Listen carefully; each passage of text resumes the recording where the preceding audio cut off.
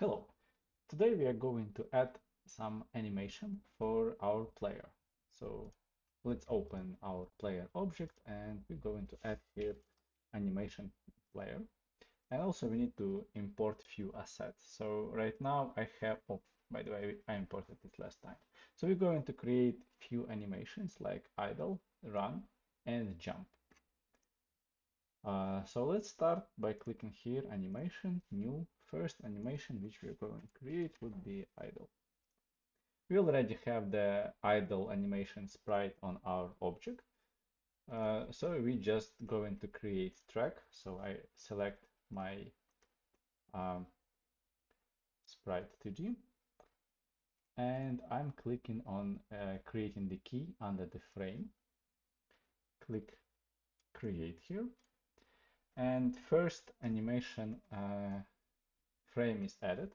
So we have 6 frames, so I need to click it like 6 times. So now we have our animation. I can click play and I need to do it loop. So see our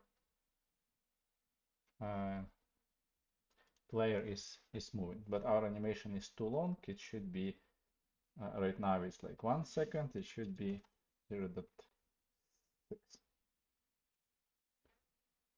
Let's put here 0.6 and let's play it one more time. So yeah, animation is spotted. Next animation which we're going to create, that's running animation. So let's click create animation, new animation, run. Right now our player do not have this like sprite added. So I'm going to click here, add track, select property track. Here in the list, I'm selecting sprite 2D, clicking OK, and I have this very long window. Okay, where I can change, like select attribute, and I'm interested in the texture because I want to change the texture. So I'm clicking here and I'm clicking here right mouse and insert key. Now I'm selecting this key and here we have our idle animation. I'm going to drag their run animation. So let's open to see how many frames do we have. 1, 2, 3, 4, 5, 6, 7, 9. So we have 9 frames. So next track, which I'm going to add, say property track, sprite 2D. Again, let me make this smaller. I need to select property H frames because our sprite animation here has only 6 frames, but our existing like run animation has more. It was 9 if I remember correctly. So I'm selecting here in H frames, insert key, and I'm changing value. I think that was 9. Okay, and now let's verify it really was 9, 3, 3, 8, right? 3, 3, 8. So I put wrong value here. So here should be 8. Okay, so now we have 8. And finally, we can just simply go to the player, make sure here we have 0 frames, so reset. And as usually, I'm going to click here to create a key for frames. So we have, it's asking me to create, and let's, sorry, I clicked wrong. Let's create 8 times. Okay. So let's enable the loop and animation is 0.7 and let's play it. So you see our player is moving.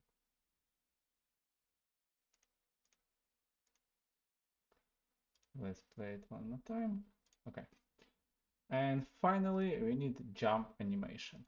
There is jump animation provided like with multiple frames, but we are going to use just 1 frame for it. So as previously, I'm going to select sprite 2D because we need to change the texture. I also need another track because frame has different, like texture has different amount of frames. So I'm going to add here H frames. And now let's insert the key. Insert key here. Insert key here. Let's find the jump animation. Let's select this key and let's drag it. So how much frames do we have here? See, there is a lot of frames. So 1, 2, 3, 4, 5, 6, 7, 8, 9. So that's 9 frames. So change this to the 9. And as I said, we are going to use just one frame. So this running animation. Let's find which would work. I would select something like 1, 2, 3. Let's select frame 3. So I'm going to go to the sprite, select frame number 3, and let's make sure it's moved not to the end of animation, but at the beginning. And I'm just going to create this one track, something like this, and animation duration is 0.1. Okay, now we have created our animations and we need to update the code to play those animations. We're going to create new function which will be called play animation, and as input we are going to provide input axis because we want to know in which direction our player is moving. And also we need access to animation player, so I can just drag it here. And we need access to the sprite because we would need to rotate sprite based on direction. Okay, so now we need condition because we need to understand if our player is moving or not. So if our input x is not equal to the 0, that means that we are providing some input and player is moving. So now I can use animation player, and there is the function called play, and I need to provide the name. So I'm going to provide run, and also depend on axis, we need to change in which direction we are moving. But first, let's create idle animation. Will be animation player dot play dot idle, and we need to create based like so. We need to execute sprite 2D has the has property flip age. So we need to set like true or false, depend if we need to flip sprite or not.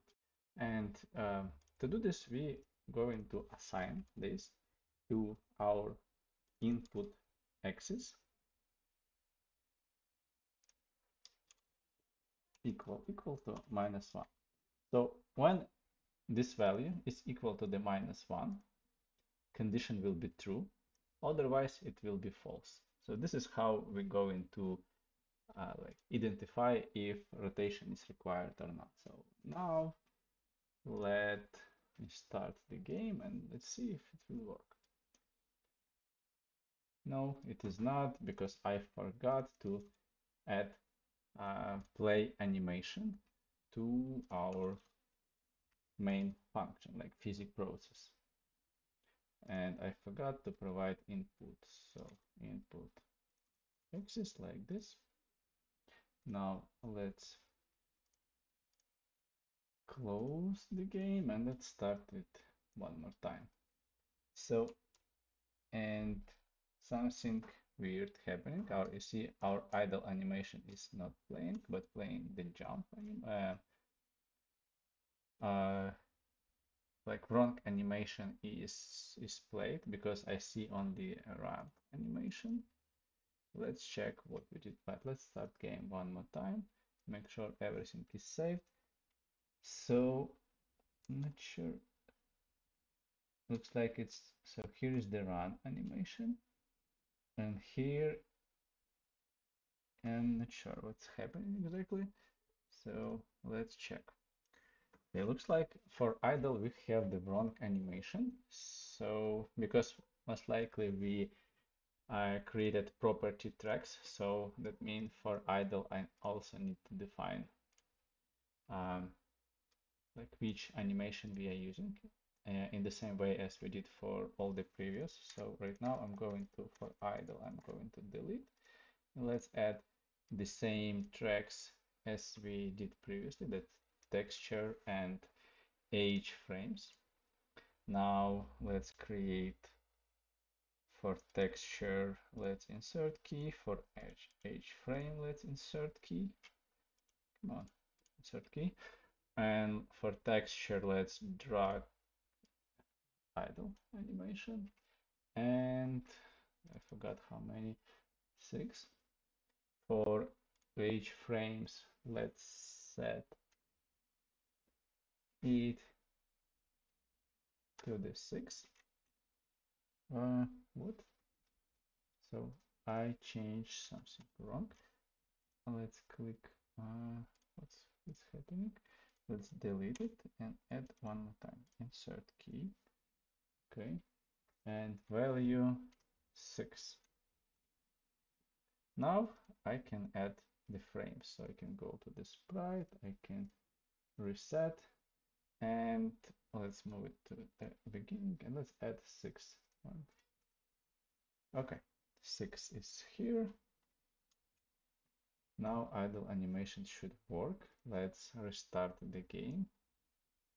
So yeah, idle animation is here when we are moving. Player is rotating and idle animation is playing, but no jump animation yet. Let's add it. So let's open the script, and inside of our play animation as separate condition, but make sure it's in the end, because we want like to stop any animation when we are jumping, but we also need to check is if we are on floor. So if we are not on floor, I can call animation player dot play, and we have the jump animation. Let's save. Let's start. So yeah, looks like jump animation is playing. We may need to change the frame which we're using, but it should be right now it looks good. And also let's modify a bit our jump functionality, and let's add camera to our player. So for our player, I'm going to add camera 2D. I'm not sure if right now some changes would be, yeah. So you see, we see that camera is following the player, but also I want to change how the jump works. So right now I can click space and it's like jump on the full height. I want to have ability to jump, like when I release the space, it will like make smaller jump. So let's add it. So we have our jump function somewhere here. So we need another here condition. So let's first define, sorry, like this. So let's check first if is on floor. So is on floor and remove it from here. So I'm going to move everything like this. So we're checking first if it's on floor, and then we're checking if action just pressed. Then I can add here else condition, so which will be when we are not on the floor. And what I'm going to do, I'm going also to check for input, but I'm going to check if action just released, and I use the same UI accept here. We may need to change the condition, but what I want to do is to change the velocity to not the jump force but jump force divided by 2. Okay, so we have some error. What's going on? Oh, I had like, and what's wrong here? And it should be, oh, I forgot to add if. That's what's happening. So I want to check if it's released, and let's start the game. So how it works? So I can do like I can press space and keep it, right? But looks like it's allow us to do. Uh, you see, I can jump multiple times, so we would need to tune condition a bit. But I can click space and release, and it will jump. So what do we need to do? We need to modify the condition. So let's add here. So we're going to check velocity y. If it's less, that our jump force divided by 2. And let's start and see if this resolved our issue. Yeah, so I no longer can do multiple jumps, but I can like do shorter jumps. Yeah, so this condition allow us to check where we are located right now in the jumping. So if we like did jump less than half of possible our jump, so it will allow us like uh, to stop and make shorter jump. So that's all what I wanted to show you today. Thank you for watching and have a nice day.